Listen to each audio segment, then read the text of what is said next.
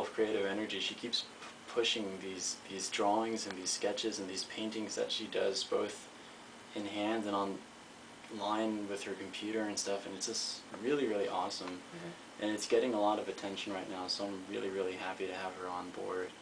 And I just discovered today that she's a musician.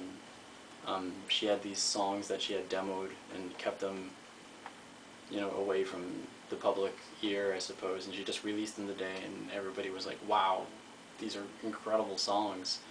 Why haven't you showed this to anybody? And where can I find that at?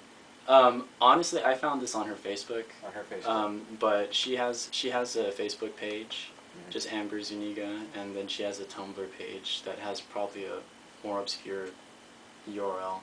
But we can talk about that after. Yeah, we gotta get her in here. Yeah, you definitely should. All of them, they're all great. I know Travis he's displaying at STC the week before. He's gonna have a whole display and gallery set up just focused on him. And the Tough Town guys, they've displayed recently at the Art House off 10th Street in Laurel, I believe. Mm-hmm.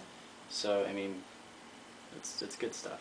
So, after Galaxy Fair, I don't want to get too far ahead of ourselves, but for sure. After Galaxy Fair, I'm sure you've got massive plans, like first off taking a nap or something, and then, you know, the next big thing, just, you know, little foreshadowing, a little bit of hype there. For sure. Yeah, I am probably going to hit up South by Southwest for a day or two. I like to go up there and network with people, meet people. After the nap, right? Yeah, this will be after the big nap, of course. Looking forward to that. For sure. And I'll do that, and really I'm going to let Galaxy Fair kind of just go back into its cave and hibernate for 3 or 4 months. But I do have some events after that. I've got the King Kong and Barbecue show on April 25th that I'm very, very excited for, because that's been a band I've been trying to work with for about 2 or 3 years now. And I finally was able to get them for a Thursday date, which is not a weekend, but it's still a Thursday. And so that's going to be my next concentration. So. Okay, so Galaxy Fair 2 yes. at the historic Cine El Rey. Yes, sir. This March 11th, which is a Monday, right? Mm-hmm. It's a Monday. Okay. It's a Monday. It's going to be at the Thirsty Monkey and Cine El Rey. You got a ton of bands that are going to be showing. Who are the local people? Locals, we have Jungle Bodies. Jungle Bodies. Andy. Yeah, Andres. He's going to be playing. They're onto some good stuff. They're getting a lot of attention out of Austin. I know Threadpool Records recently just expressed major interest in them. Yeah. They're playing South by Southwest. They're playing showcases at South by. Like, they were invited. I mean, that's a big deal. So they're playing multiple, and they're probably going to play more. So that's great. And the other local band that I have on there that I'm really excited about is this very, very young band called the Sad Campers. And they've got this drummer that's amazing, and she sings and plays drums at the same time, and it's just great. It's like this no-frills sort of garage punk sort of beast that's still forming itself.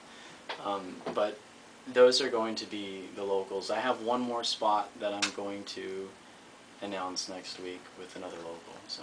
Nice. Great job, man. Great job. For sure. So anytime you got an event, our station is your station, you want to come promote something, just let us know. Absolutely. If you got some new music you want to promote, by all means, just let us know. Great. No, for sure. I would love to. You're welcome here anytime, man. No, for sure. Thank you for having me. Seriously.